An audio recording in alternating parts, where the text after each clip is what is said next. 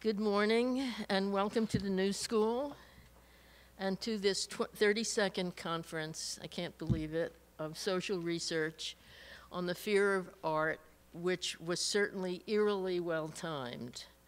Of course, Charlie Hebdo happened very recently, and this conference has been in the planning for over a year. And we wish it wasn't as well-timed as it turned out to be. Let me say a word about social research, which is the journal of the New School for Social Research and has been since 1934, when it was begun by Alvin Johnson, the first president of the New School, with a small group of exiled scholars and intellectuals whom he had managed with great foresight to bring out of Germany to the New School. Not only to the New School, but a cadre of them came to the New School. It was a way to provide them with a haven from what was beginning to happen in Germany and in Europe. Most of those he brought here had already lost their academic positions with the imposition of racial laws. This group became known as the University in Exile in 1933 and became the graduate faculty of the New School for Social Research in 1934, and more recently was renamed the New School for Social Research.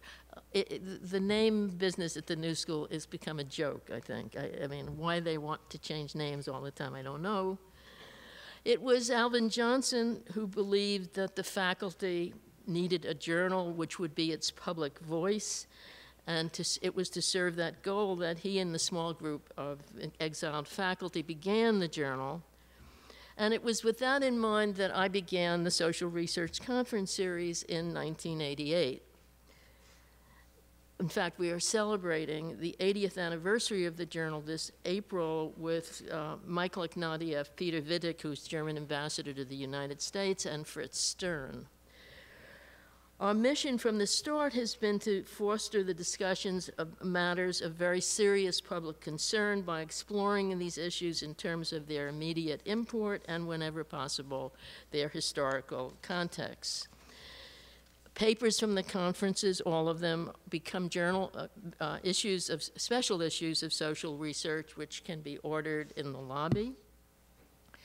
Since 2010, the conference series has been organized under the auspices of our Center for Public Scholarship, which is a virtual center at the New School and actually now at NSSR, at the New School for Social Research, which is intended to be a kind of intellectual crossroads for academics, students, and the public and policymakers. Now to today's conference, and a word about our choice of topic, which probably doesn't need too much explaining.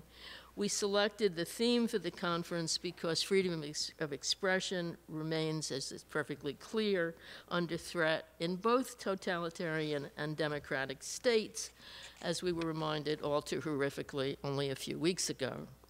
Artists continue to be imprisoned and exiled, and art continues to be banned and destroyed, all of which gives evidence to the power of images to unsettle, to speak truth to power, to question our cherished cultural norms and what we hold sacred.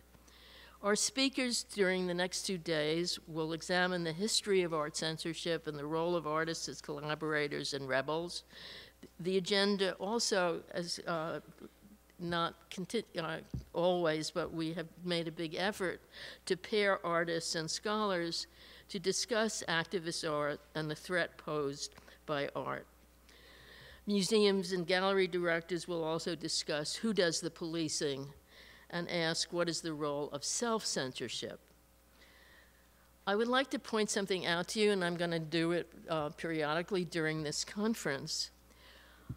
We have picked up on an idea that was launched by Ai Weiwei at his Alcatraz exhibit, which is a postcard campaign. Weiwei designed extraordinarily beautiful postcards, very benign. They're beautiful flowers.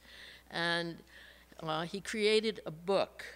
And the book lists not so much only artists, but dissidents who have been imprisoned for on sort of the human rights activists who have been imprisoned. And what he is asking, and what we are asking our audiences to do, is to look at the book, and you are asked, if you wish, to write a short message to one of these endangered dissidents, and we will then deal with the mailing of them. So there's the whole stack of these Ai Weiwei, quite beautiful postcards, and then on top of that we have our own postcards with the Fear of Art, which is the Fear of Art picture of our program with Ai Weiwei holding it. And we have collected through Amnesty and Index on Censorship and other organizations, human rights organizations, a list of endangered artists, and we ask you, we have information about them out in the lobby, we ask you to do exactly what Ai Weiwei has asked, namely to write a few words, to choose one of these endangered or imprisoned or even disappeared artists as a way of showing our support and to let them know that the world is watching. And so this conference, like all its predecessors, would never have been possible without the generous support and advice from knowledgeable people. I am deeply grateful to our advisors who helped craft this agenda and to our funders. The conference has been made possible with the generous support from Agnes Gund, the Andy Warhol Foundation for the Visual Arts, Larry Warsh, the Ford Foundation, and Arte East. The conference is also co-sponsored by the Viralis Center here for Art and Politics here at the New School and PEN America, and the India-China Institute here at the New School.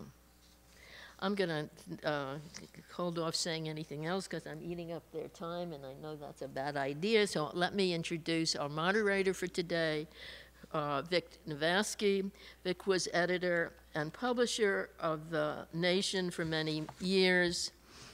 He's a chaired professor at the Columbia University School of Journalism. He has books, many important books, one that many of you may have read, Naming Names, which won a National Book Award, Mission Accomplished, or How We Won the War in Iraq, A Matter of Opinion, which won the 2005 George Polk Book Award and the 2006 Ann M. Sperber Prize, and very recently he authored Political Cartoons and Their Enduring Power, which makes him the ideal moderator for this session of the conference. It's my pleasure. Vic.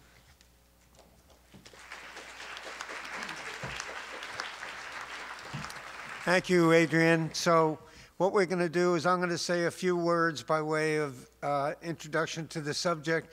Then I'm going to introduce you to our panelists. Then each of them will speak briefly for maybe 5 minutes about a question. They'll answer a question I ask them, and then we're going to have a discussion among ourselves, and then we're going to open it up to all of you. It's a great honor and pleasure to be here, and I appreciate that warm introduction. I was brought up to think that cartoons and caricatures and comic strips were trivial and irrelevant and something and a waste of time, and my teachers thought I should be doing my homework. My parents thought I should be doing my homework and not reading the comics. On the other hand, Charlie Hebdo comes along, and the massacres, obviously, comics and cartoons and caricatures speak to, visual language speaks with a power of its own.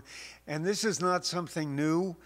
The Charlie Hebdo episode, to me, was a rerun of something that happened 10 years ago with the Danish Mohammeds, when a group of Danish cartoonists did caricatures of Muhammad. And if you recall what happened, that across Asia and Europe, hundreds of thousands of Muslims took to the streets in protest. Embassies were shut down, ambassadors were recalled. In Pakistan, protesters burned Danish flags, and worldwide the protesters killed more than 100 people, and all of that. It's not a surprise, and I'll tell you, as the editor of The Nation, you just heard I was there for 30 years. Only once in 30 years did the staff march on my office with a petition demanding that we not publish something, and that something was a cartoon by the late, great David Levine. It was a brilliant cartoon, which I won't waste your time by talking about now. But secondly, it's not just me and The Nation, obviously. Let me just read you one brief paragraph about what happened with when the ambassador, Lord Halifax, from Great Britain, met with the Goebbels, the minister of propaganda in Germany, and asked them, they had banned the Evening Standard from appearing in Germany, and he asked them, what can we do to get the Evening Standard back and improve relations between the countries? And they said, stop printing the cartoons of David Lowe. And here's what he said about that. You cannot, and there was a great British cartoonist, David Lowe, and he said, you cannot imagine the frenzy these cartoons cause. As soon as a copy of the Evening Standard arrives, it is pounced on for Lowe's cartoon. And if it is Hitler, which it usually is, telephones buzz, tempers rise, fevers mount, and the whole governmental system of Germany is in an uproar. It is hardly subsided before the next one arrives. We in England can't understand the violence of the reaction. So it's not a surprise there. And in our own country, famously in New York City, Boss Tweed of Tammany Hall said about the cartoonist Thomas Nast, he said, I don't care what they write about me, my constituents can't read, but they can't help seeing them damn pictures. Get rid of them damn pictures. And then ironically, Boss Tweed was under indictment, and he was recognized by a customs official in Spain from the cartoons and caricatures about him, and they picked him up, and he ended up going to prison along with other members of the Tammany Ring. So there are, could go down the history of cartoonists who've run into problems. Daumier was thrown into prison, the great Honoré Daumier, and as was his publisher. I'm not going to get into that now. I want to get to our panelists. There are reasons. Why should this be so? There are religious reasons given. No graven images. There are anthropological reasons given. Primitive peoples thought that pictures were, so-called primitive peoples thought that pictures were alive. There are neurological reasons, neuroscience. There's a whole new field called neuroaesthetics, which says that the way to understand why cartoons cause such an upset is to study the brain, not what's in the cartoons. That's their view. It doesn't have to be my view. I have my own theory. We can talk about it when we get there. So let me just say very briefly, your panelists are described in your program, but I want to welcome them all and thank them all for being with us this morning. And say briefly, Ben Katcher, who is sitting immediately to my left, is a MacArthur Award-winning cartoonist and associate professor at Parsons at the New School, and he will talk to you, and I will ask him and the rest of the panelists their question, and we are very fortunate that he is with us. Nick Kowsar is I believe, the only panelist on the panel who has gone to prison for the cartoons that he has drawn in Iran, and we'll hear about that this morning. Alexandra Sigmund, if I've got the order right, is the New York Times Deputy Art Director of the Opinion Section, and you know, the New York Times chose not to republish the cartoons from Charlie Hebdo, and we may hear about that or not. If we don't hear about it and you want to hear about it, you can ask her about it in the question period. And and then we have Sadia Tour is the associate professor of sociology and anthropology at the College of Staten Island, and she is the author of The State of Islam, Culture and Cold War Politics in Pakistan, and she can give us her own perspective. So we're very grateful to have all of you with us, and let me just ask one question for all of you, but feel free to go beyond it in your 5 minutes for starters, and then we'll have our own conversation. My basic question is, What was your first reaction when you heard about the murders at Charlie Hebdo and what happened there, and then your subsequent thoughts about that? So thank you. Why don't you come up here one by one, and we'll get to know you.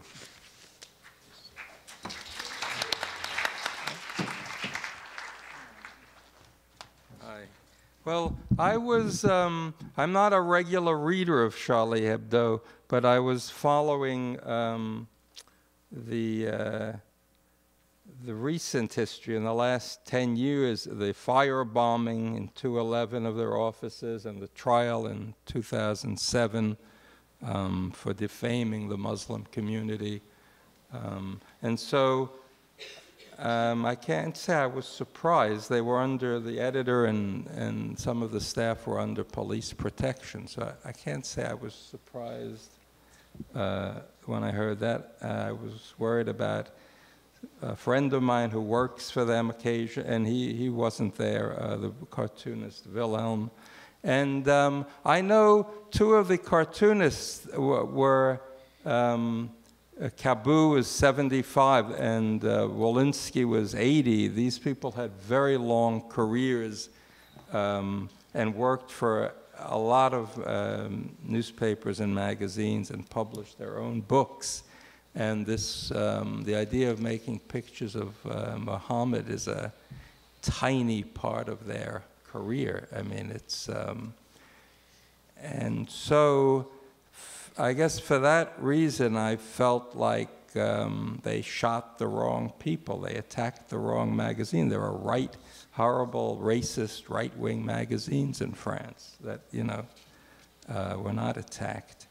And I thought there was a confusion of free speech absolutists with racism, and that's a complicated issue, and it's easy to confuse the two ideas. And that's what I thought.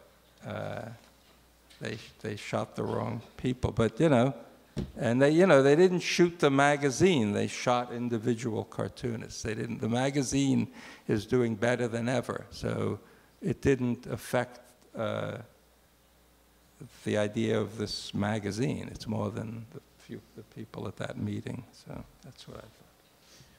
Great, thank you. Nick, you want to?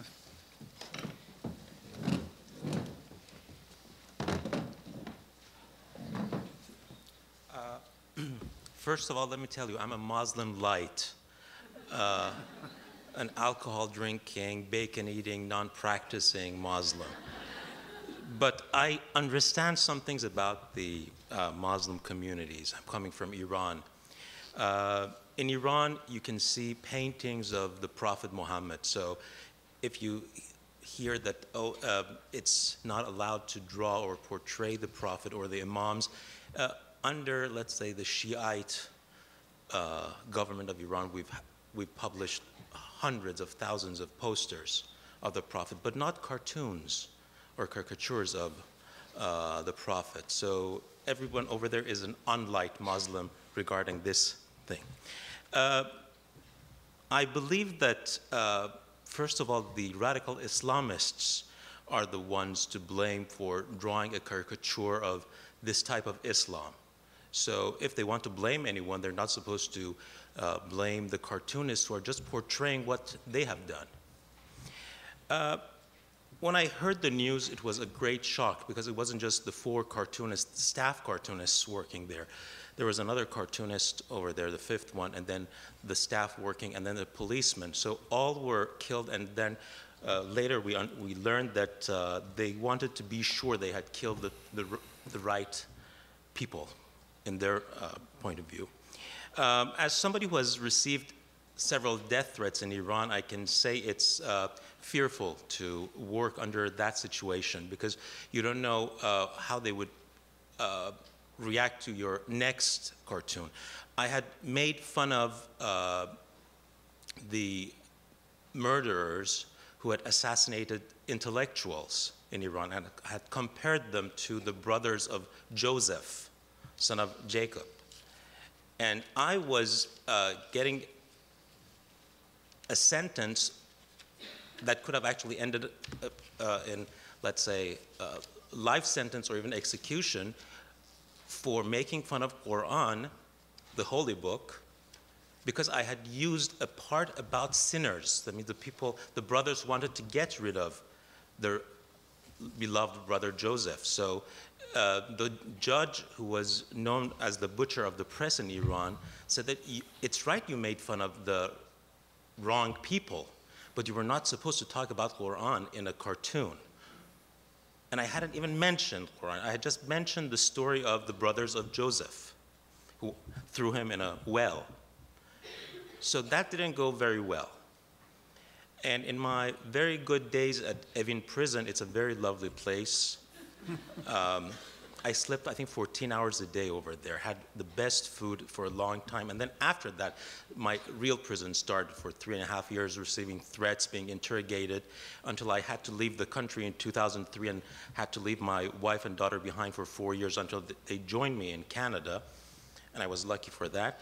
But the thing is, the sad part of being a cartoonist in the Middle East or North Africa region is that if cartoonists become targets, they have to self-censor themselves, and that's dangerous for the art, that's dangerous for the craft, for the business of editorial cartooning. And what I'm scared right now is that, like a few days ago, I heard that a cartoonist in the Palestinian territories was fired because of Mahmoud Abbas's dismay of a cartoon he had drawn. This will happen more and more in different countries in the MENA region. And I'm worried that the backlash of the Charlie Hebdo massacre would also massacre cartoons, not cartoonists. And this is the sad part, that we at Cartoonist Rights Network are trying to battle with the help of cartoonists from North America and then cartoonists in Europe and the MENA region. Thank you. Great, thank you, Nick. Alexander?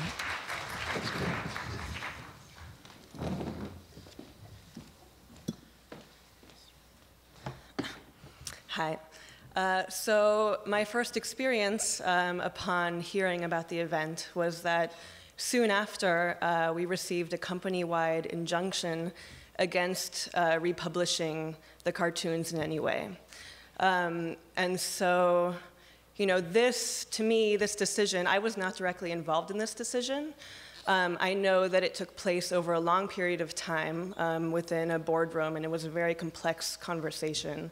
And that the decision felt difficult to a lot of the people involved. For me personally, this is the type of conversation that is quite familiar to me at the times. As an art director working with the editors, frequently I'm having to commission artwork on topics that are difficult and dangerous and potentially offensive. So these are mostly religious topics, I think, that cause this sort of discomfort.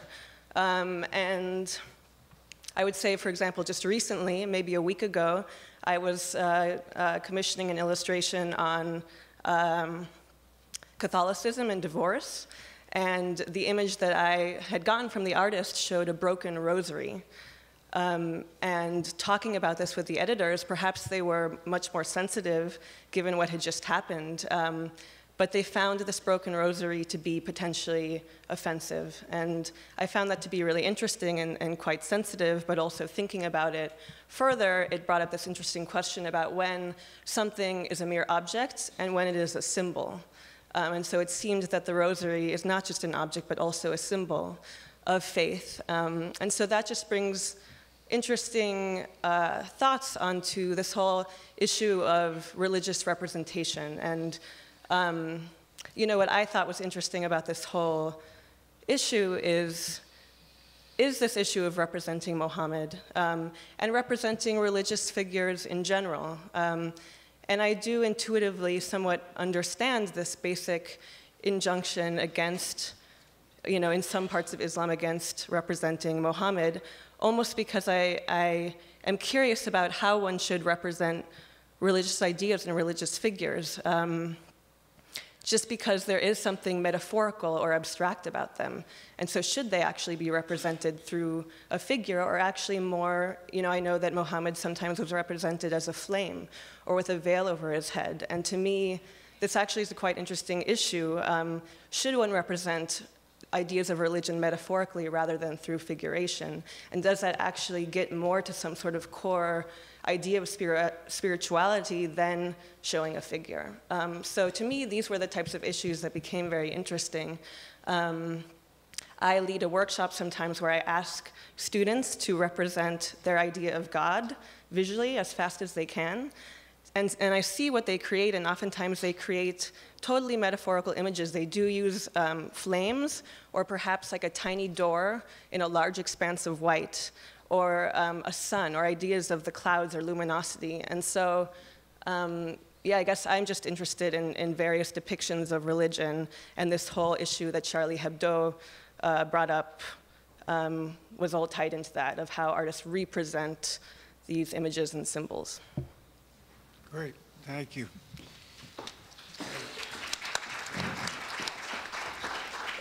Sadia? Hi. So it's a tough question, sort of a minefield. So I heard about the tragic events of Charlie Hebdo when I was in Pakistan. And because I was jet-lagged, it was at some absurd hour of the morning that I was doing what I normally do when I'm jet-lagged, is like obsessively going to Facebook. And suddenly saw my Facebook feed and my Twitter feed just full of the hashtag that we've all become familiar with, as well as, of course, responses to it, declarations of I am Charlie and refutations of that. And of course, in my jet-lag state, and also because I had no idea really, and here I'm pleading, I'm sort of sharing my ignorance. I had no idea what Charlie Hebdo was. I was like, what? Who is this Charlie Hebdo, and what has happened? And so I had to, as one often has to do in these cases, educate myself very quickly.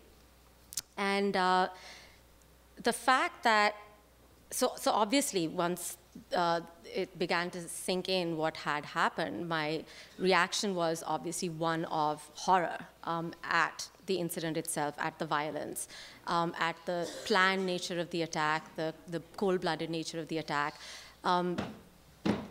But also, quickly following on that was a horror of what had happened to public discourse, right? And I'm talking now about people who are my Facebook friends. Of course, we know that Facebook friends are not necessarily intimate friends, but they are a community of sort, right? And you tend to think of that as some kind of a safe space. At least, foolishly, I do. And so, for me, the questions and the level at which the discussion was taking place was really the tragedy that followed the tragedy, the foreclosing of certain kinds of debates, certain kinds of attempts at countering a certain decontextualized understanding of what had happened at Charlie Hebdo. And also, you have to, there's no reason, unfortunately, you would know this, or perhaps you would. This was also playing out against the context of the horrifying attack on the army school in Peshawar, in which hundreds of children had been brutally murdered. And the fallout of that, again, from very liberal sections of civil society, progressive elements in civil society in Pakistan, was a bloodlust for anyone who could be defined as a terrorist. And these things are very fraught in Pakistan. Who gets to be defined a terrorist? And among other things, a call for military courts and summary executions, which actually, public executions, which did actually take place in Pakistan after many, many, many years. I think the last time we had a public execution was under the very brutal military regime of Ziaul Haq in the 1980s. And so, for me, all of this sort of brings forward things that we really need to discuss. These are difficult questions, difficult issues, and I don't have time in this maybe in this 5-minute first go, but maybe in the discussion that follows, I'll try and get at them. Well, number one, this question, what I was perturbed by, or rather disturbed by, was this idea that seemed to be floating that the appropriate way, or the only authentic way of proving or showing that you actually abhorred what had happened in the offices of Charlie Hebdo was to declare that you were Charlie, and that meant also signing on to anything and everything that they had published, right? And that also seemed to include the need to circulate some of the most offensive images. And perhaps I have a very select, community to draw from, and I'd be happy if people saw things differently. But all the images I saw were the images that pertain to Muslims and to quote-unquote Islam. And so quickly it became not just a question of the right to offend in this sort of unilateral, equal opportunity way, but because the attack came from Islamist terrorists, the need to circulate the extremely disturbing images of Muslims or Islam, quote unquote. And I think that is something that we really need to think about or talk about, because it's easy to take a position when you are saying cartoons, should they be banned, should they not be banned, should be censored, should they not be censored, and talk about even cartoons that Charlie Hebdo has done in the abstract. And it's a very different thing, I think, to be confronted with the images themselves, because these are not images of the Prophet Muhammad, just images of the Prophet Muhammad, because that is also what part of the conversation becomes. Oh, it's because Islam forbids images of the Prophet Muhammad. And as we just heard from Nick, that's not necessarily the case for the entire Muslim world, and certainly not for the entirety of Muslim history. So I think that, one needs to, when one is having this conversation, be attentive not just to the broader question of freedom of speech, which obviously all reasonable people want to hold on to and want to protect and do so very vociferously. But let's face it, we all know that this freedom of speech, or the absolutism of this position of freedom of speech, is something that can really only be held in the ideal. It doesn't really exist in life, right? It doesn't really exist in the world that we live in. And we live in a country that consistently infringes on the free speech rights of particular groups of people, and particularly Muslims. And this has been happening in France as well. So that provides a broader context, I think, against which to think about not the violent attack on Charlie Hebdo, but the broader issue of what these cartoons represented, since that also seems to be part of the conversation. So I'll leave you with that for now, and hopefully we can get back to that. Great. Thank you. Well, a lot of interesting beginnings of thoughts here, because, and I apologize for suggesting that you can make your remarks in 5 minutes, because there's more than 5 minutes worth to say. So let me ask all of you, based on what you've heard from your colleagues, what comments you have to say to each other, and what ideas that they have stimulated in making you think about it. If there's anything anyone wants to say about that, Ben, do you? No, I'm more familiar with the laws of the prohibitions against the use of images in Judaism, and what it is if you construct a fence around the image of God to prevent the confusion of dealing with idols, worshiping idols, as opposed to this monotheistic God. So it's also an exception, I guess, in the history of the world, the idea of monotheism. So historically, most people worshipped everything, animism, they worshipped microphones and everything. So this disturbance about images of Muhammad or Jehovah is already kind of the religion light, because the real fence should prohibit all images, and in traditional cultures that have these prohibitions, they don't use the representational art at all. They use other, geometric art and things. So one of the arguments of the editor of Charlie Hebdo was, well, so we won't draw Muhammad, and then what happens when the next level of strict image prohibition comes around, and they say, well, you can't draw human beings. And then what do? We stop drawing here. So it was, they got themselves in this strange theoretical argument, and which they became obsessed with, which is something I don't feel here, because I'm not being taken to court for making comic strips on any level. So, Okay. Yeah. Good.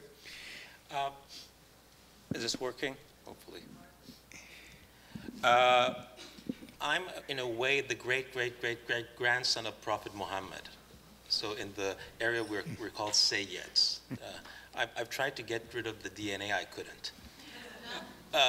One thing I should say is that one big problem that we have experienced in Iran or in the MENA region is that we want to make anything sacred so nobody could actually talk about it, or nobody would actually point fingers or question the authority or keep it accountable. So even an Ayatollah can become sacred.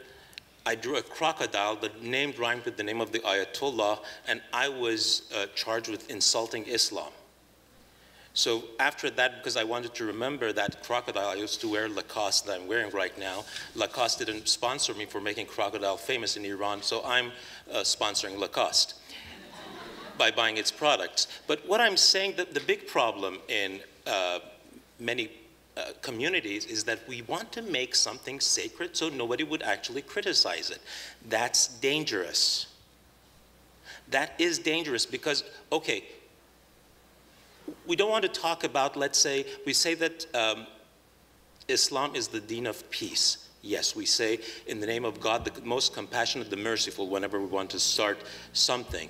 But we don't want to talk about all the death sentences of people who mocked the Prophet with their poetry.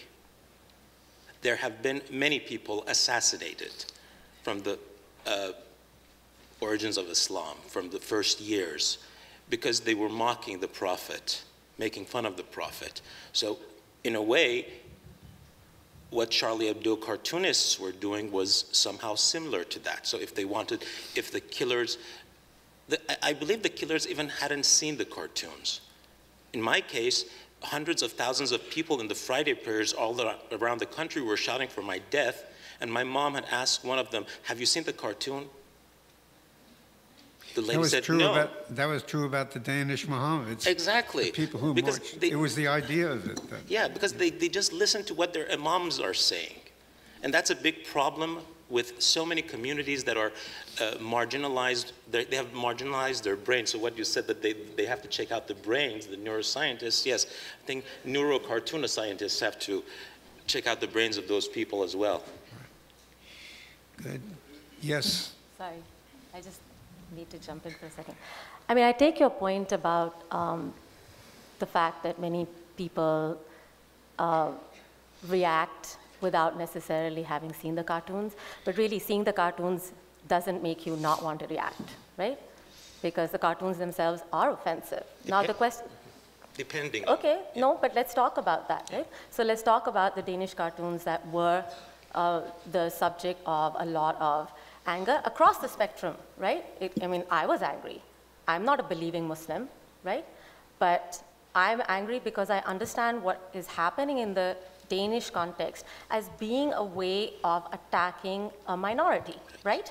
And so what was the cartoon? The cartoon, the one cartoon in particular that became iconic, was a cartoon that showed Muhammad. So the issue is not, by the way, the issue of whether Islam does or does not allow representations of the human being or of the prophet. So what is the representation? The representation is Muhammad with a turban that has a bomb in it, okay? So we are not talking about benign cartoons. and these like irrational reactions by these fanatical Muslims to things that are just, oh, you know, that things they should be able to shrug off and laugh off. Yes, if we lived in a perfect world, you know, who would care? But we're not living in a perfect world. We're living in a perfect world in which the domestic context of Muslims in North America and Europe is defined by a minority status that is increasingly precarious, right? And an international context of a war on terror, which has essentially become a war of terror on Muslim populations that shows no sign of ending, right? And let's talk about the Charlie Hebdo, not all of the cartoons. If you haven't seen them, I think you really should see them. Because first of all, they are not all equally offensive. The ones that pertain to Islam are specifically offensive, and they're offensive not theologically, by the way. They're offensive in a very racist sense. And even if you want to take race out of it, they're just blanket offensive, okay? So let's talk about, for example, the response of Charlie Hebdo to being told that they could not draw the figure of Muhammad. They drew his ass, his naked ass, and they said, can we draw his ass instead? And the ass is not, by the way, I mean, not that this matters, but it's not like a Renaissance painting of a nice little ass, right? So these things matter. I mean, this is a way, I mean, and so, you know, I come from a context in which political satire has been an intrinsic part of life for us, right? I come from a country that now, you know, people understand or have come to understand only in terms of intolerance and terror. But really, even now, even today, when journalists are consistently under attack, we have such a dynamic sort of tradition of political satire, and in cartoons and otherwise. We are quite happy to poke fun at ourselves, right? So this is not an issue of, because a lot of times people say, well, why, you know, Muslims should learn to laugh at themselves. This is not a case of Muslims being asked to laugh at themselves. This is a case of Muslims being mocked, right? So we need to make that distinction as well when we talk about this issue of, because sometimes when you talk in generalities in the abstract, the conversation is easy, right? That's what I was trying to say. But when you bring it down to the brass tacks, it becomes a lot more uncomfortable. Yeah, I guess going off of that, what I thought was so interesting about the initial Danish cartoons that were published 10 years ago, apparently that whole feature came out because there was a Danish children's book author who was trying to find an illustrator to illustrate a respectful history of Muhammad, and he couldn't find anyone to do it, of course, because there are this taboo against representations. And so the issue really was this issue of representation, but instead the images that were published by Jyllands-Posten, the Danish newspaper, they weren't about this issue of representation, actually. They were mocking images that were completely outside of that specific critique. And that's what I found a bit problematic about the images. You know, this image of a turban with a bomb in it, or a Muhammad with devil horns, or, you know, there were a bunch of representations that had nothing to do with the image or the whole issue that supposedly led to the publication of these Muhammads. And so that editorially just seemed odd to me. You know, the interesting thing to me is that the analogy between cartoons and the problems that you're all discussing and hate speech. Yeah. And so let me give you a thesis, and I'm interested to know what you think about it. I consider myself a First Amendment absolutist, and I believe that I should have the right to write whatever I want, and if I were a cartoonist, to draw whatever I want. However, as an editor, it would have been inconceivable to me when I was running The Nation to publish caricatures of black people with thick lips. And if I were living in Germany and not Jewish in the 1930s, I would not have published I hope I wouldn't have published the vicious anti-Semitic covers on Der Stürmer. But my question is, in a different culture like Germany in the 1930s, should I have been allowed to publish the Der Stürmer covers when they set the image of the Jew and reinforced the anti-Semitism that became the definition of the Jew in Hitler's Germany? So what is raised is the question, to me, is the question of what you should be allowed to do under the law. In this country, it's clear to me there should be no censorship, but what you should do as a matter of morality, taste, and judgment as an editor is different to me from what you're permitted to do. Is that a distinction that is useful, and does it cross cultural boundaries where it's not useful? So that's my question to the panel. For me, one thing that comes up even now is some artists that are working in the Netherlands or in Belgium will sometimes send illustrations that have representations of black people in them that feel racist to me, and they don't even realize that they're doing it because they don't have the tradition, I guess, that we have here in the United States where that kind of representation is just, provokes this automatic emotional response and is not appropriate. And just culturally, I don't think that they have the same cultural context. And so it's very interesting to me to still see these kind of depictions come up, and I have to, when I'm working with these artists, I have to be very clear that they could be interpreted offensively. So, yeah, I'm very, very sensitive about those kind of representations. I think that the comic that Joe Sacco did in response to Charlie Hebdo, where he, for example, drew a black person falling out of a tree with a banana, and he said, as a cartoonist, I can draw whatever I want, but does that mean I should? And I thought that that was a really apt point, and it's something that I, of course, think about as an art director and editor. We could editorially publish these things, but should we, and why? I have to agree with some things that Sadia said about the Danish cartoons and what you mentioned about Danish cartoons. We have to see the context, and because I lived in Canada for about 7 years and learned a lot of things about multiculturalism over there and how minorities are respected. But on the other hand, we as journalists, I believe an editorial cartoonist is a journalist who draws.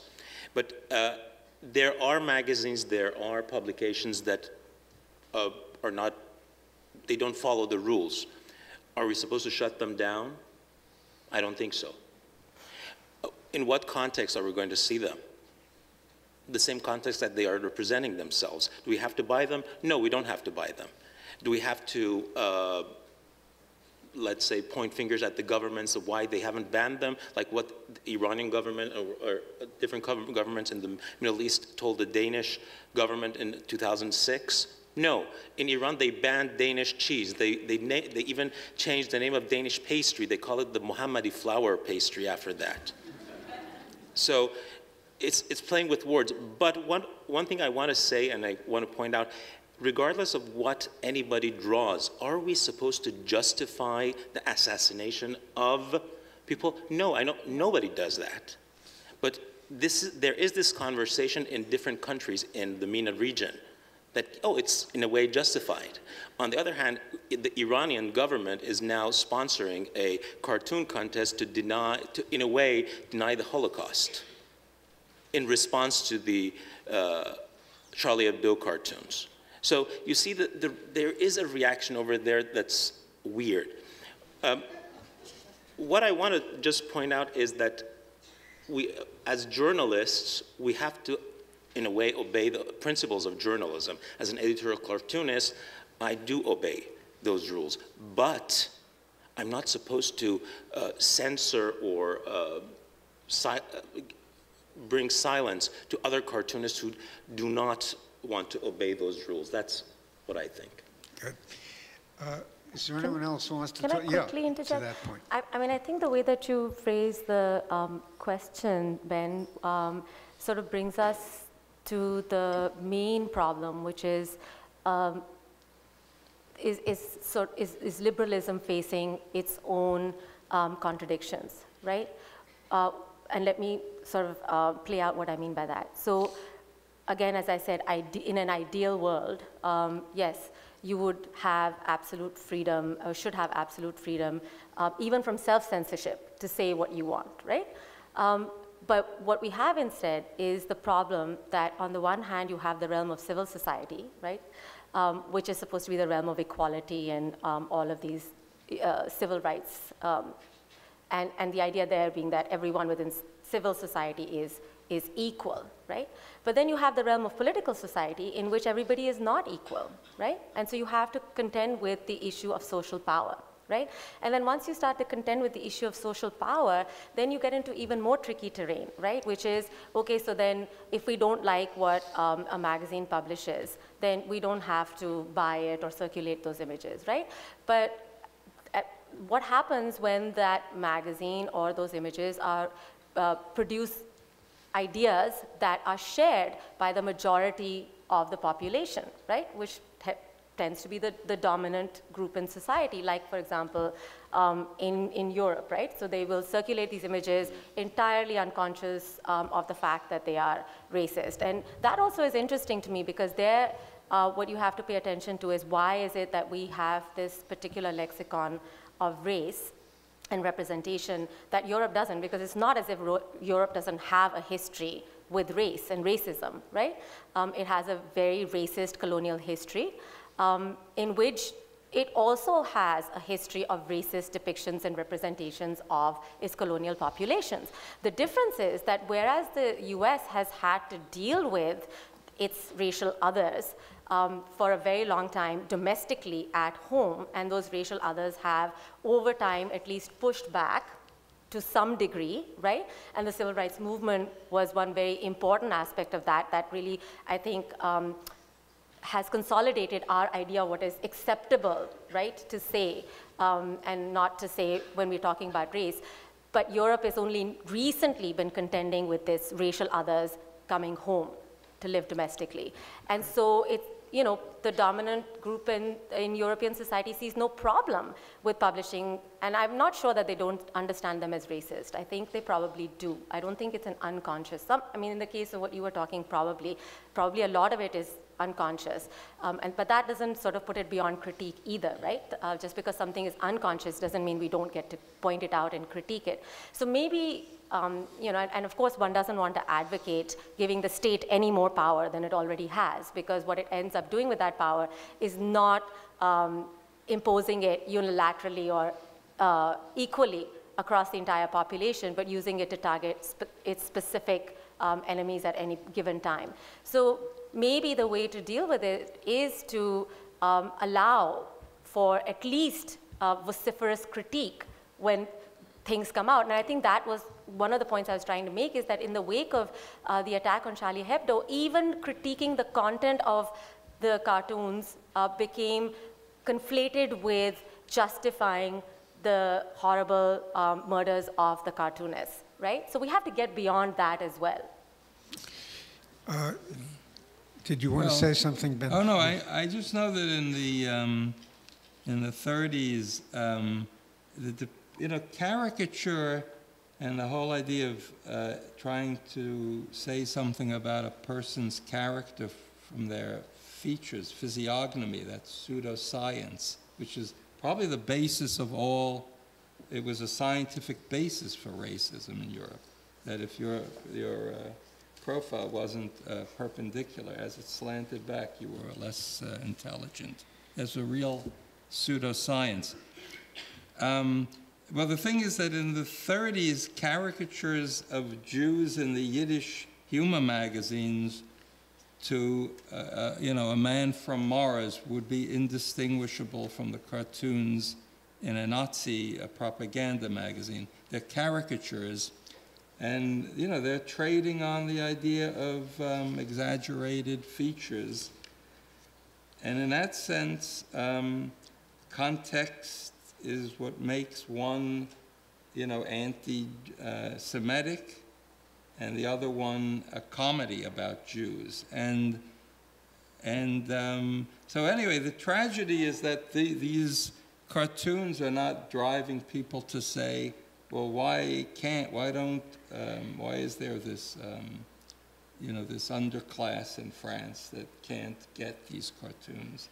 And what is it about our educational system that's not bringing that? And they're not saying that. It's being used as a, you know, as an excuse to continue a war on terror. So it's just a bad, it's not trying to bring people up to understand that caricatures are meant to be like all language. If you don't, I mean, you can misread language, you can misread things. And I don't think to say they're inherently racist because they're exaggerated physiognomy, I think it's part of caricature. I mean, I think you could be insulted by any drawing by a cartoonist, because if you're personally caricatured, you'd say, why did he give me such a big nose? I don't have such a big, I mean, and then it's, anyway, that's just the reality of that tradition of drawing, which is maybe stupid, and it may be an exaggeration is a stupid thing to do. And they should, the cartoon that was pointed out in the trial in 2007, that was one of they picked these self-appointed representatives of the Muslim community, picked only 3 cartoons that they said mocked Muslims in general. And it was the one with the turban bomb, and they said that's because it was the most naturalistic. It was the least cartoony, and that's even more offensive to us because it says this is not in fun. And it was a non-cartoon in a way. Yeah, it's because it wasn't a cartoony depiction of a Muslim. So, you know, it's that cartoon is a simplistic argument, and I think a lot of political cartoons. I don't do political cartoons for that reason. I don't do single panel cartoons. I do multiple panel cartoons where you can build an argument and maybe even critique your own punchline. I don't do single panel cartoons for that reason. I don't think they are subtle enough to talk about things in this imperfect world. But, you know.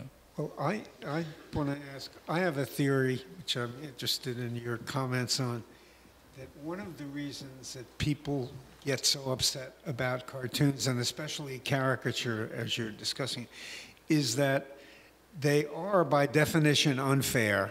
They are exaggerations. And there is no way, if you don't like an editorial, you can write an answer, a letter to the editor, even if it's only in your head. But if you are the victim of a caricature, or you identify with someone who is the victim of a caricature or a cartoon, there is no such thing as a cartoon to the editor, unless you happen to be a cartoonist. So you have this frustration, because there is no way to answer visual language the way there is to answer traditional language and verbal language. And this leads to a feeling of impotence and rage. So that's my and then there's the additional worry, the suspicion that the caricatures may have caught the real you, or the real ugly person underneath the caricature, the reality, the existential reality of it. So put all those things together, and it results in this emotional explosion. So that's my thesis. What do you think of that? I have something for that. For people who cannot draw cartoons, we have created a platform. It's called Tunistan.com. So Tunistan is a land of tunes. You can go there, you can, there are a lot of pre-drawn characters. You can register, go in and make your cartoons, add captions. There are caption balloons, and make fun of the people over there, or you can even cut pictures, put them there, and send your critique to the editors. So there is a way, but we're working on it, and we're going to create an app for this. Great. Yes. Okay, yeah. I mean, yes, caricature is so interesting because psychologically it seems to capture a truth about an appearance. I think what becomes problematic is sometimes when those images become repeated and repeated and repeated, and then kind of go into the realm of stereotype. So it's not so much that, you know, certain images of you know, highlighting a large nose and having that be a Jewish depiction, maybe that's could, in one sense, be based on a truth about one person's appearance. But then when it gets repeated and generalized, that's when it becomes problematic. You know, I think about, for example, the famous Barry Blitt cover of the Obama's fist bumping as terrorists. And there was a lot of debate about that image, about whether that was propagating a stereotype or critiquing a stereotype. And it was really unclear. And I think that there's some, you know, this debate about caricature and how we look that is getting in the same sort of territory. When is it propagating a stereotype and when is it a stereotype? Right. I don't know how many of the audience are familiar with that cartoon. It was a famous New Yorker cover which showed Obama and his wife, Michelle, doing a fist bump wearing terrorist garb.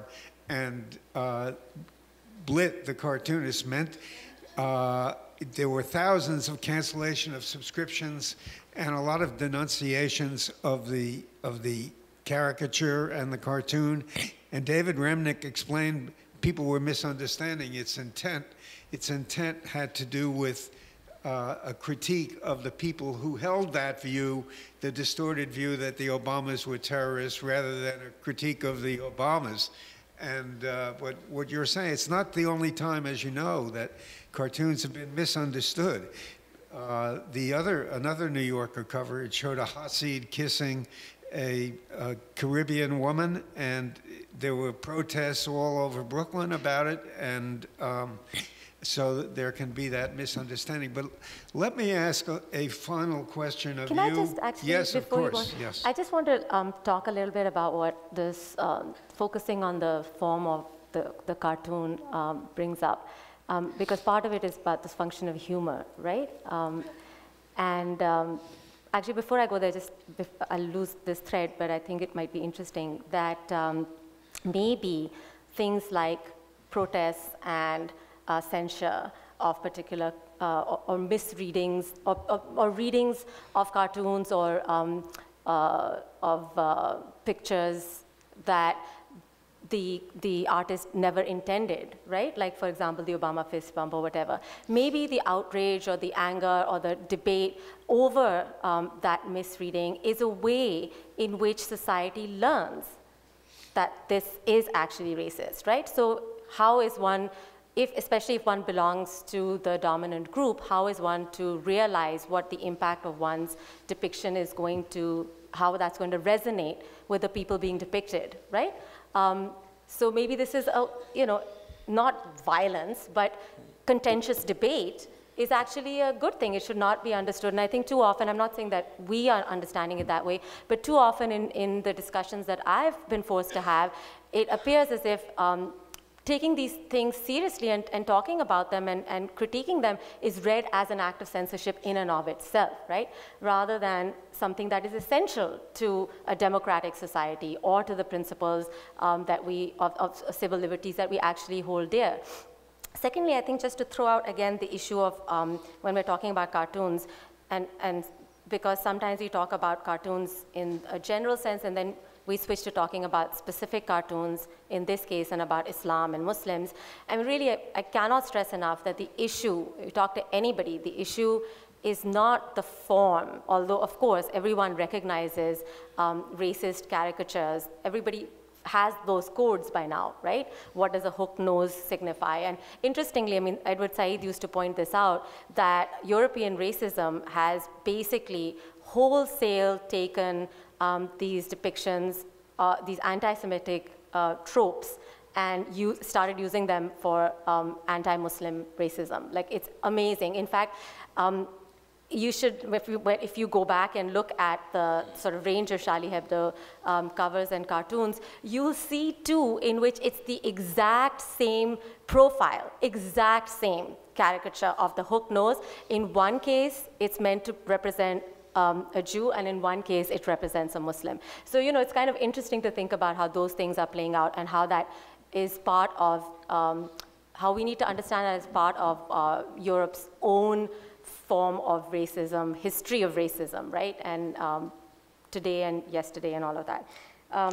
Anyway, I'll leave it at that. And I should add that has caused many cosmetic surgeons in the North Africa and Middle East region to get richer and richer to get rid of this racist factor, so the cartoons will actually be different. But I have to tell everyone that nobody's nose is too big. Other parts of the face are too small. That's why we make this mistake. Cartoonist speaks.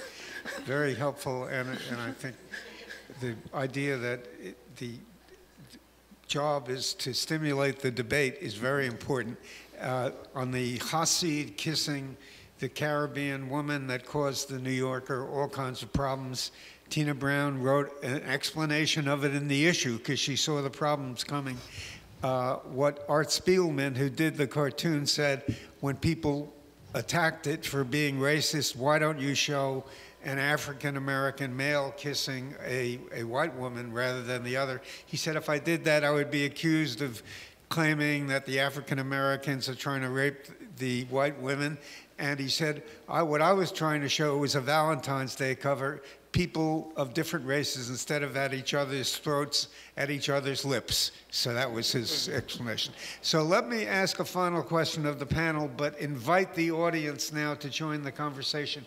We have microphones on both sides of both aisles, and line up if you have questions for the panel. And I'll ask a final question. And it's a question, it's about the New York Times decision not to, but it's not aimed at our panelist from the New York Times who has told us she was not involved in the decision, but it's for everybody.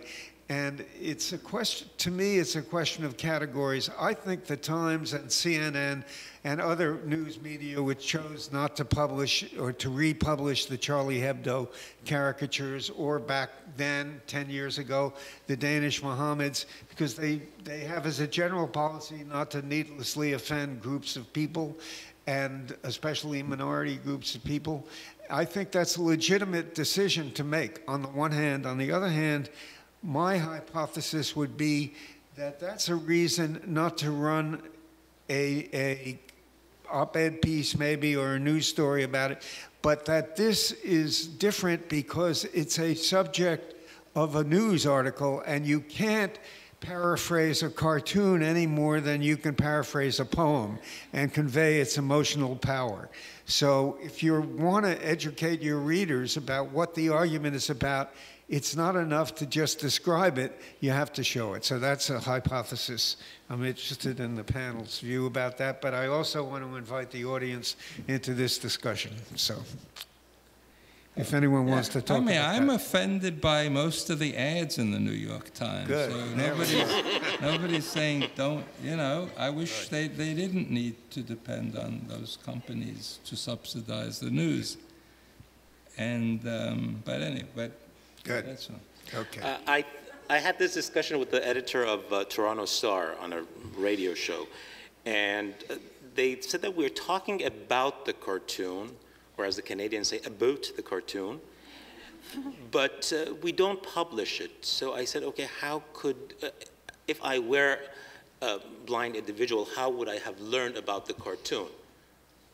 It's weird that you're telling a story about a cartoon, and then there is a cartoon. So in the context, I think in reporting the whole story, they could have published at least one of the non-offensive cartoons. Of course, to many Muslims, anything is offensive. But I think it wasn't a good idea. I think there should have been a way for telling the story in a better way, because I think the media's role is to tell the story, not to hide a part of the story and then say, we hit this because of this and this and this and this. So I think it would have been a better idea to publish at least one cartoon that had caused the whole debate. Great. Thank you. I think where the New York Times came down in terms of that is the argument was that, okay, so it would be good to publish at least one cartoon.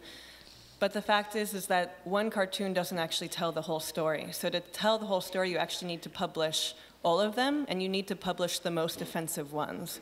Mm-hmm.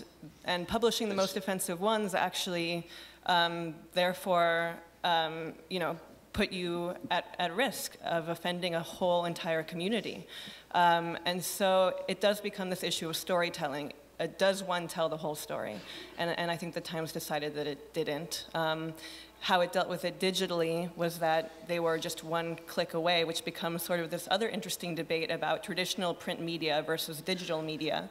And that the decision actually that was made had more to do with what was going to appear in print rather than what was going to appear online. And so it seems like now the digital world is maybe going to come up with some new rules about how things will be displayed online when these issues keep on coming up. Great, thank you. Yeah, I mean, I think it's a tough question, and given that images have power, and every time we circulate them, in some sense, we are contributing to the power that they have. But I take the point about how to tell the story without giving all the background, so to speak, right? And also the fact that really this is an issue of print media because, and maybe broadcast media, because for everyone else, even if the Times or whoever didn't link to it, the stuff is everywhere, right? So I think that's sort of almost a moot point, I think. I think the issue is broadly also about, and this is really, I think, where we kind of run into a problem. Again, with sort of the limits of liberalism, right? Is that, yes, I don't get offended by a lot of things, and I might get offended by other things, but I think being attentive not just to the content of what we're talking about, to the context. So let me play this out for you. I think it's very different to, say, have the kinds of images mocking Christians that Charlie Hebdo ran in Europe, right? But I would have huge problems if those images were published in Pakistan. Because in Pakistan, or in India for that matter, because both in India and Pakistan, the context completely changes. You're talking about places where Christians are a persecuted minority, right? And so, again, I want to take the conversation out of this narrow thing of this is about Muslims and these cartoons about, because we keep moving back and forth between the broader issues of cartoons and what cartoons represent and images represent, and when we become sort of more focused, it's just all about Muslims and Islam. And I think thinking about it in a broader sense in terms of context and what kinds of things even, and we've talked about that are just simply not considered in good taste to say or represent in the US, even though we know that the US remains a deeply racist country, right? So I think those are the kinds of things that I'm left with. Right. I just want to add one small thing.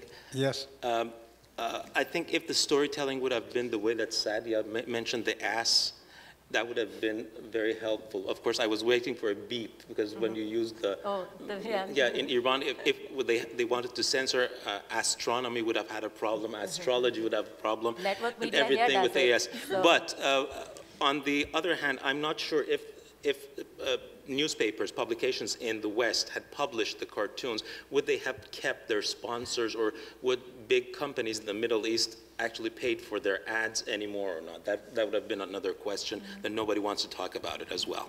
Great. Thank you. All right, I now want to invite the audience. If you have questions or comments, first, gentlemen, and tell us who you are, and then ask your question or make your comment. Thank you. Yeah, my name is Adam Carroll. I work within the Muslim community on different issues, civil liberties included. Yeah, I appreciate the conversation. It may not be taking place in our mosques so much, and perhaps it should, but it is taking place in Muslim Facebook exchanges quite a bit. This question of values. I appreciate that Sadia Tour brought up power and race and context, and I think that is very important to keep in mind. I have a question about discrimination, and discrimination has different meanings, obviously. The stimulation of discrimination. Discrimination, should we discriminate between different types of speech? For example, I could get up here and call you all names. Okay, that's a kind of speech. Perhaps I have the right, but it's disruptive. So when does incitement and hate come into the calculation of whether it should be protected? A case in point, Pamela Geller's Islamophobic ads in the subways, not just in New York, but in San Francisco, Washington, around the country. They're also defamatory, they're incorrect.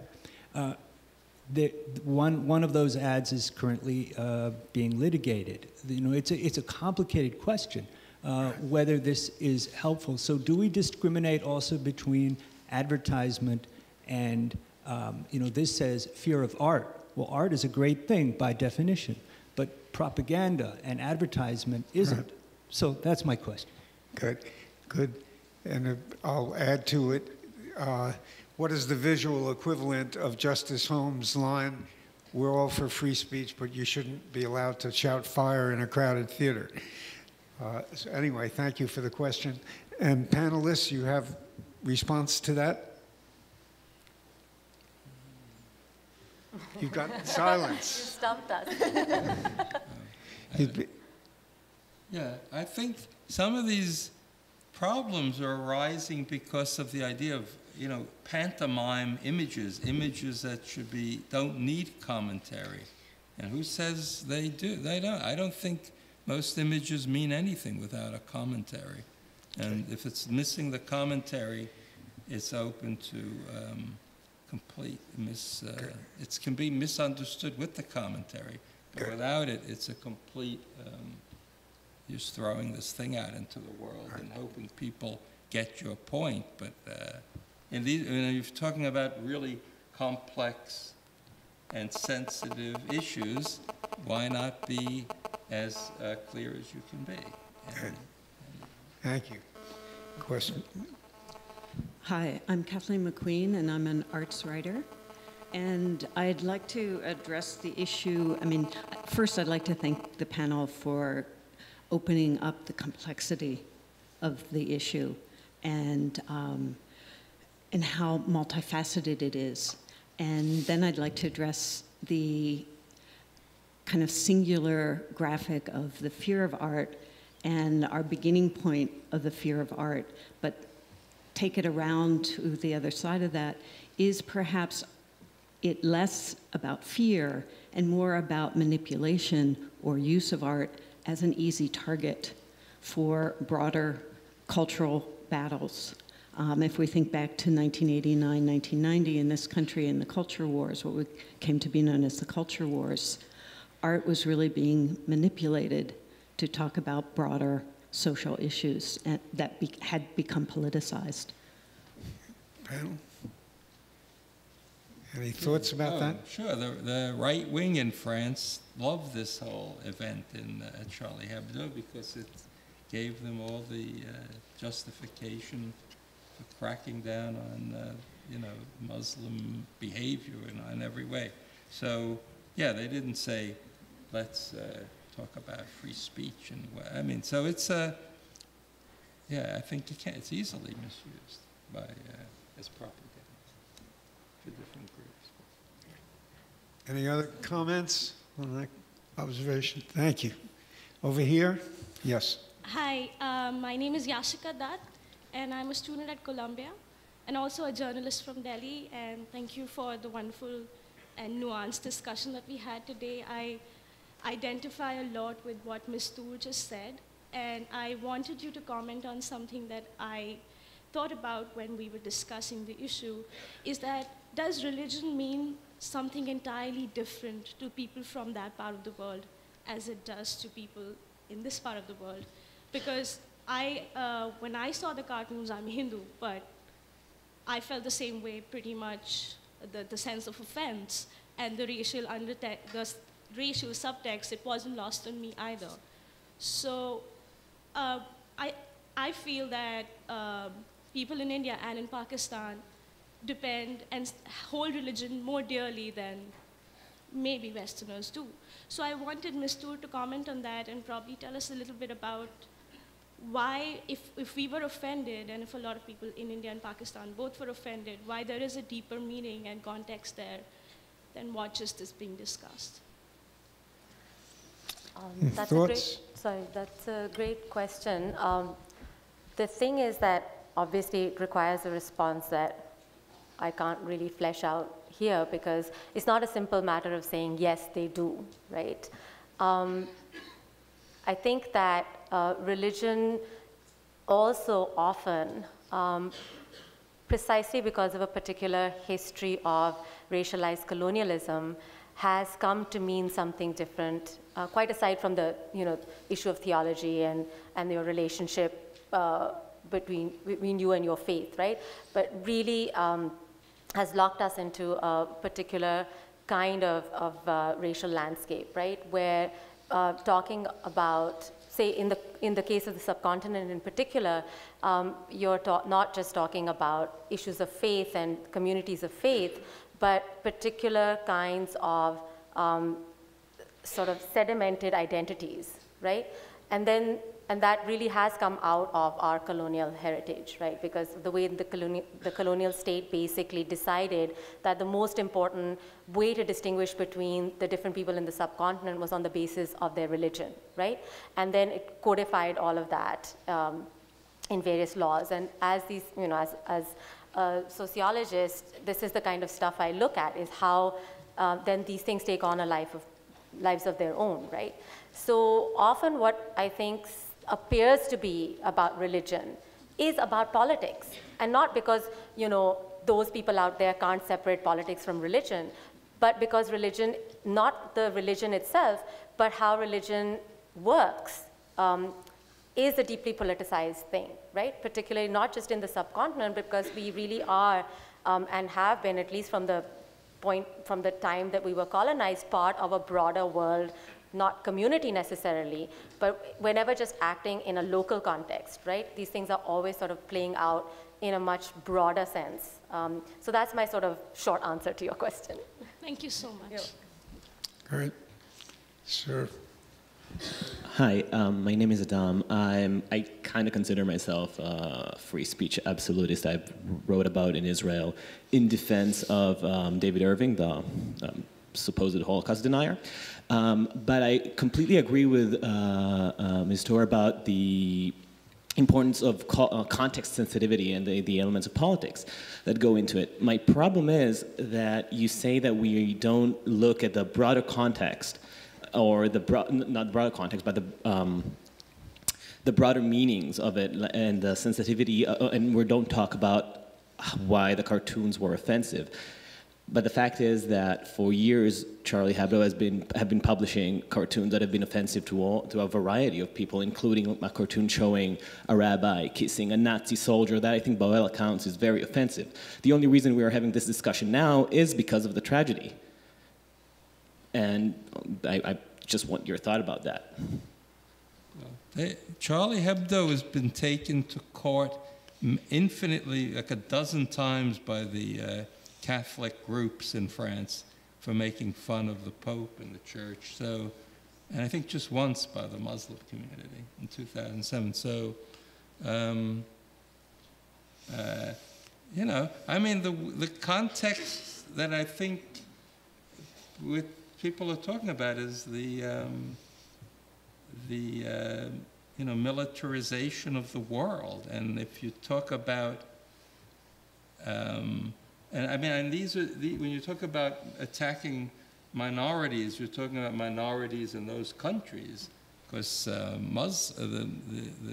this Islamic faith is a very large. It's not, I don't know if it's how it ranks in world religions. Is it the second? The second, yeah. So it's not hardly a minority religion. So I don't think it's about. And I think it's about people critiquing their critique of religion. The people at Charlie Hebdo are very anti-religion, the idea of religion. And their way of doing it may not be a very subtle way of critiquing it. And I think there is a real critique. Why do people need religion? Why is it very popular among poor people as a substitute for other interests and hobbies? And that's I think the bigger question. So anyway, I know, but they've been, it's a long, magazine has been in business for a long time and has offended everyone in France. There just hasn't been, there have been lawsuits, but there haven't been executions for what, that's the difference, I think. The Pope didn't send the Swiss card, so. Yeah, I mean, that's, seems like maybe not a commensurate punishment to us to kill somebody for making fun of a god. But that's... Okay, this has been a great discussion. I want to know if any of the panelists have a concluding thought that they want to share with us.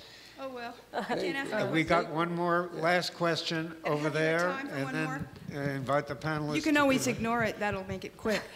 I just wanted to make one comment and then a question. I want to call people's attention to the article in The Nation recently, which I thought was a very good article in terms of perspective on Charlie Hebdo, because it pointed out that the number of the number of cartoons attacking Muslims far outnumbered those attacking other groups, and that was published in The Nation. That was just one of the important points that she made. My question is, or my comment, or whatever we have time for, I think freedom of speech is a complete myth. I'm an art critic and an art historian, and I write about politically engaged art. And I see how artists want to position themselves within the capitalist society. They are silently censoring themselves all the time. Now, cartoons are in a special category, and maybe they see themselves as privileged to have more freedom of speech, but I do think freedom of speech is a myth. Could you comment on that? I agree. Thoughts? Yeah. Sure. Based on my experience in Iran we had freedom of speech. We didn't have freedom after speech. And some people actually believe in freakdom of speech. So that's the big problem. Yes, we love freedom of speech. We are looking for absolute freedom of speech. We haven't found it yet. Hopefully we'll do, or other generations will do. But I think the idea of absolute freedom of speech is something beautiful. It's paradise. And of course, if they don't throw you out of paradise for taking the apple of, let's say, Steve Jobs. But yeah, I mean, yeah, everybody should have unlimited money to support their political party, but they don't. So that's, that's a freedom of speech issue, Citizens United. And if in a perfect world, I'd have an equal amount of money to give to the Green Party, but I don't have it. So, Great. So we're shut out, basically. So it's... So, I mean, I think I was being... obviously, didn't mean to just dismiss what you said. I take seriously what you said, and that was what I was trying to argue too, that on the one hand, we don't anywhere have freedom of speech, right? We don't have it here. Most of us may not realize that because we are part, unconsciously or not, of the dominant mainstream, or are positioned such that things that we say will not offend the power structure, right? And especially now we're talking about the national security state, right? So the minute they can slap terrorism on you and no prizes for guessing who gets that label, right? You get to have your freedoms taken away, right? But even if we could actually have absolute freedom of speech, I think we need to think about what happens when you impose that, and this was my argument about civil society versus political society. What happens when you impose an absolutist freedom of speech in a society that is riven through with power inequalities, right? So it matters. When I was talking about context, one way in which I tried to draw that out was talking about how anti-Catholic or anti-Christian cartoons in Europe or North America have a very different valence from anti-Christian cartoons in my part of the world, right? But also, even within, say, our country, here, the US, who is making fun of whom depends on their relative positions of power, right? So you know, and you also come up against then often a complete failure of speech, of language. As in, for example, if you want to respond in an adequately racist way to a racist statement made to you, so if someone calls me a raghead, someone white calls me a raghead, what's the best I can offer? Cracker? Doesn't have the same valence, right? Because it doesn't carry the history of race, and it doesn't come laden with those histories of power that are also already operating. So that, I think, really is what I want, or I'm constantly trying to think through, is that how is it possible? Of course, you want to hold on to the ideals of civil liberties, but in an absolutist sense, but you also want to constantly recognize that they assume that they assume a polity that is equal, right? But which actually is not. So what do we do with that? On that note, I want to thank the panelists for a great panel in anthropology, religion, capitalism, aesthetics, and all the rest, as well as the audience.